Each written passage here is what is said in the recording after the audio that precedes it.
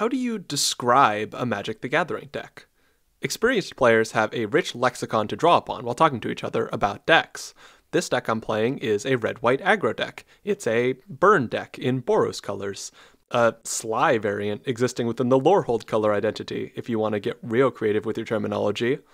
Certainly, players will have different interpretations of these terms, and arguments about semantics do pop up from time to time, but ultimately, as players, we're more on the same page than we think.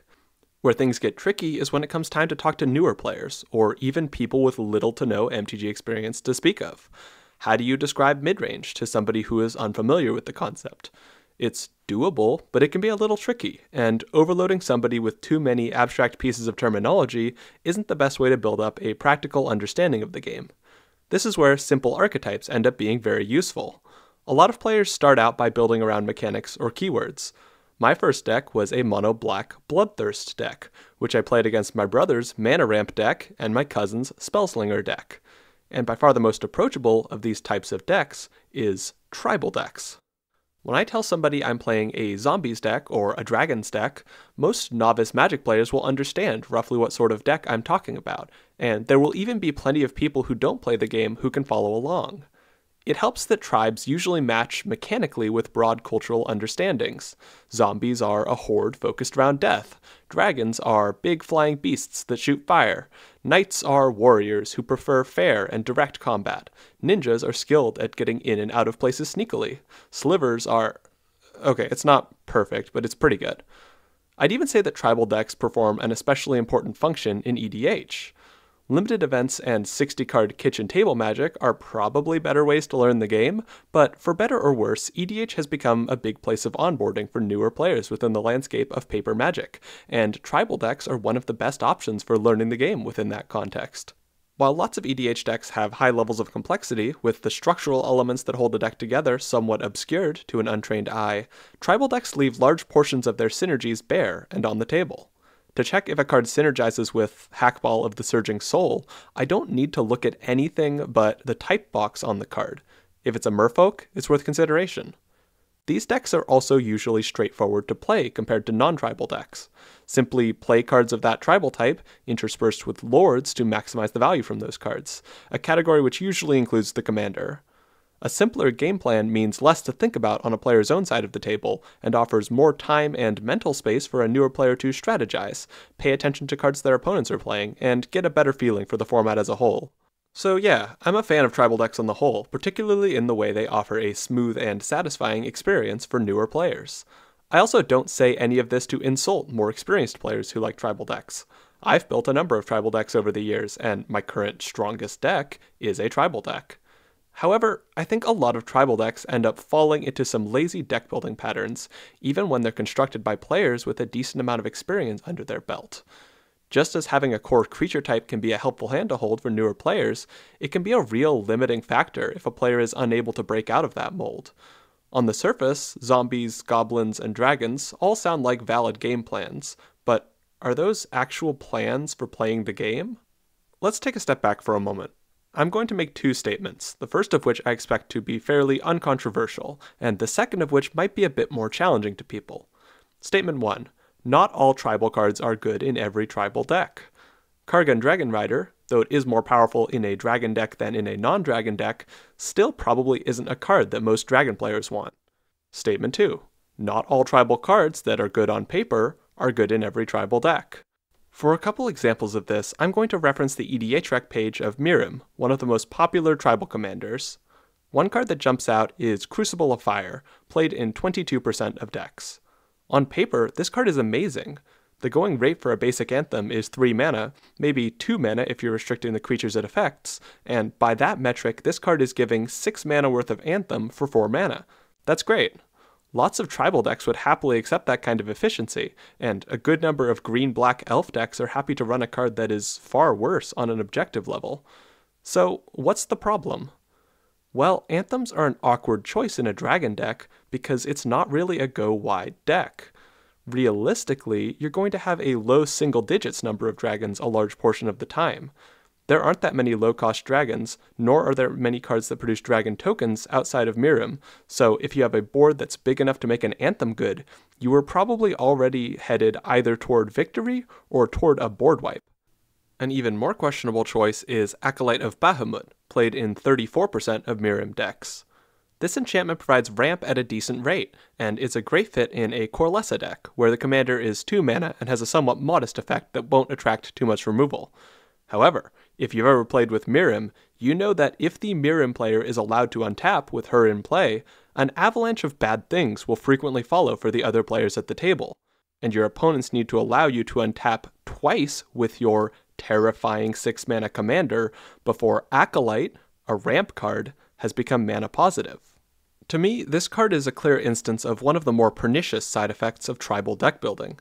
Just as it's helpful for newer players to be able to rapidly analyze cards based on having and mentioning a card type, as players gain experience, this sort of instinct often gets encoded as a heuristic to follow if they aren't actively pushing back against it. If a card does theoretically helpful things on a theoretically high enough power level, players' brains are often tuned to shortcut a lot of the details that really matter. On the surface, if I'm a Mirim player looking at Acolyte of Bahamut, it's doing all the things I want. It's nice for my expensive dragons to be cheaper, and I really like my commander, so most games I'll have it in play anyway.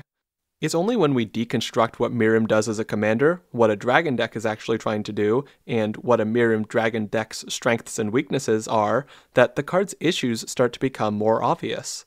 And when that sort of analysis doesn't happen, thousands of players end up keeping a really mediocre win more card in their deck. Okay, so I've laid out some tribal deck building habits that I find to be problematic and which lead to decks that function worse. With that in mind, how does one make a tribal deck that feels cohesive and effective? Fundamentally, it comes down to developing an identity and a game plan for your deck that's more complex than play insert creature type here.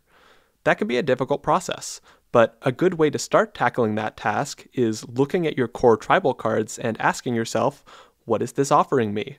What sort of game plan might play well with these cards? I've built a number of tribal decks over the years, and I'm going to reference some of the more successful ones as examples for this. One such example is my High Power Pirates deck.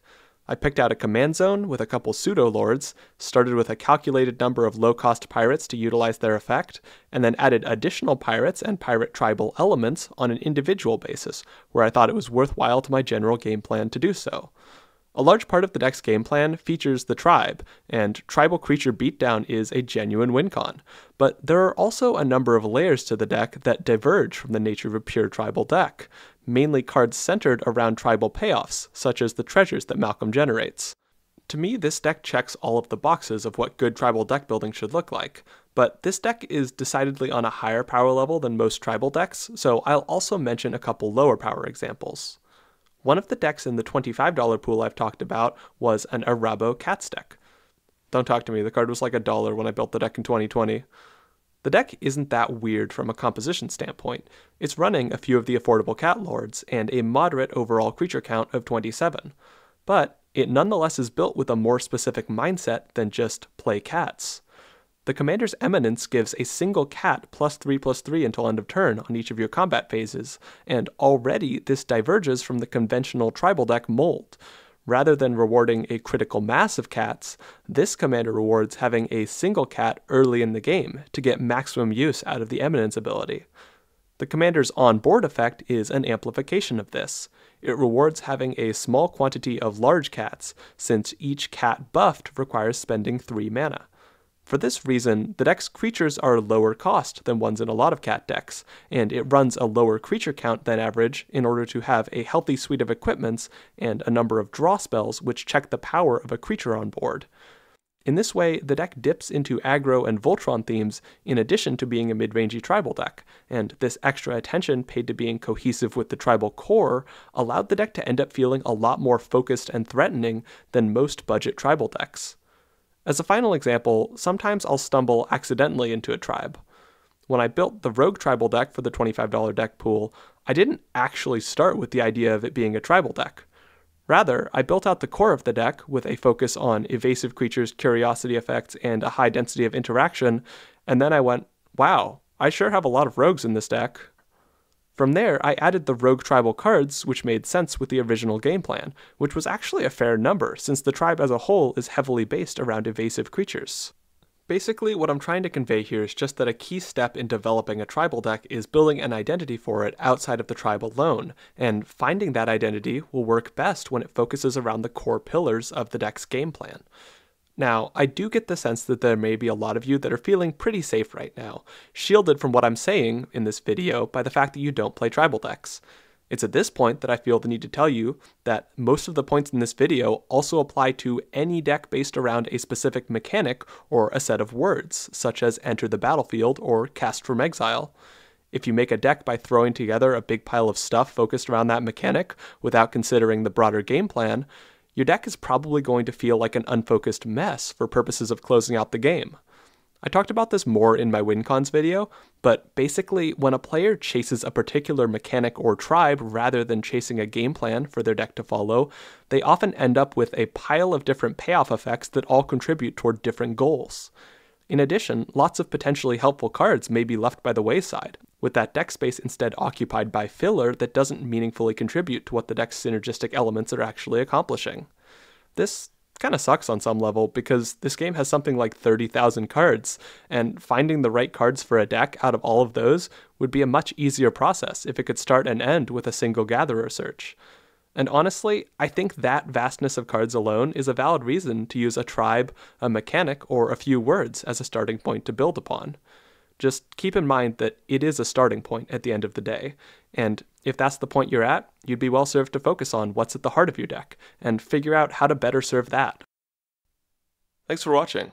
I'm currently taking submissions for my Patreon deck review this month, so if you have an extra $3 a month to throw at me and want a chance to have me review your deck, a link to my Patreon is in the description.